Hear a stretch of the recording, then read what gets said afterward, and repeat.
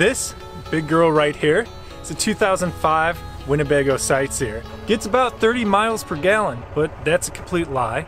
She's gonna get about 7 miles per gallon.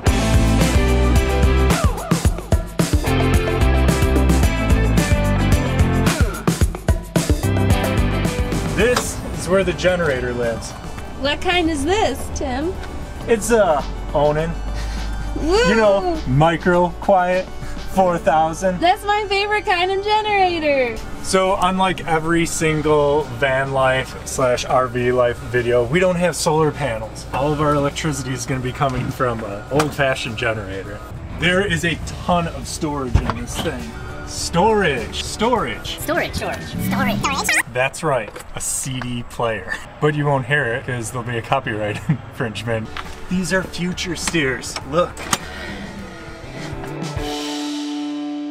This is my whole captain chair area, which is sweet because one of the reasons we chose the A-Class is because we ride up high, but I got a ton of space all around me. I have this huge comfy chair. It's like sitting in a chair in your living room. It's my backup camera, black and white. Circa 1982. So you might have noticed this, let's call it, what is that? A 19-inch, maybe a 20-inch TV? No big deal, okay? Spare no expense in this. You pair that up with, that's right, it's a DVD VCR combo. So you can watch Land Before Time, you get sick of that, you just throw in The Matrix on DVD, you watch those bonus features. I know, totally cliche gender roles here, but you guys are hanging out with me for the inside of the tour. We are taking it upon ourselves to renovate the RV a little bit, just because there's some things that come along with an RV that don't make a lot of sense to me. This is my favorite example for that in the RV. Like, why are there 2 chairs right here? The front chair completely spins around. Why do I have both this chair and this chair? So we're thinking about a little like front entryway area, maybe some like cubby space, put our shoes in there, some drawer space for like some camera equipment when we're coming in and out of the front door. This is the foyer. All right, well, this is what it is. If you've seen an RV, you guys kind of know the drill in this space.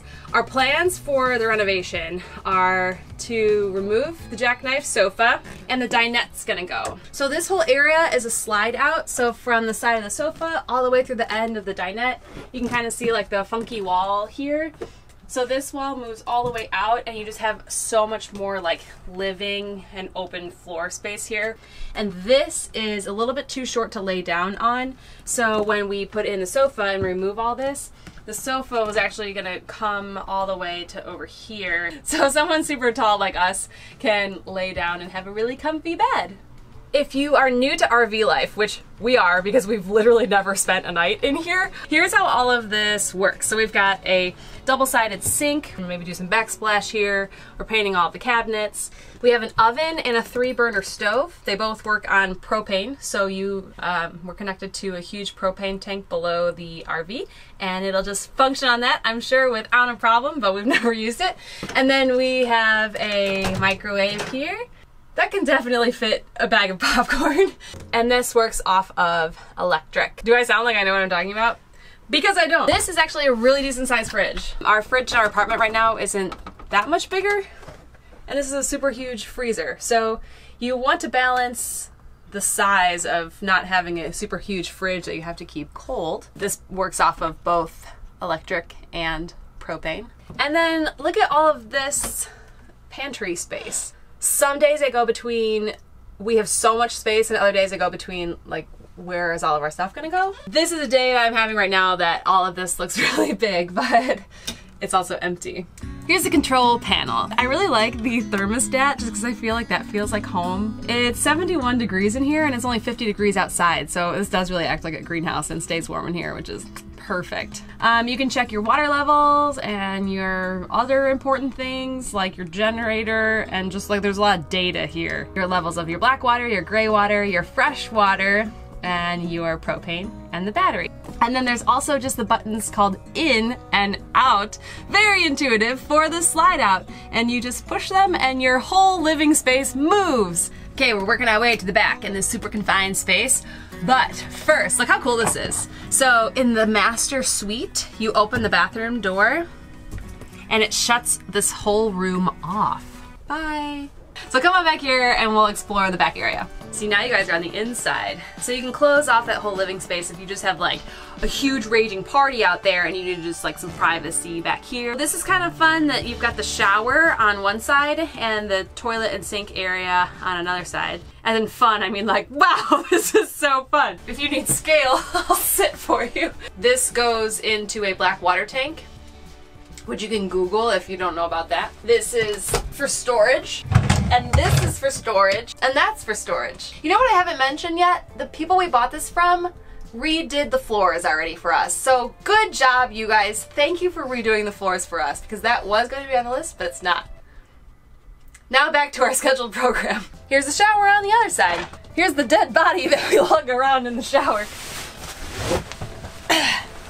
That is the RV cover.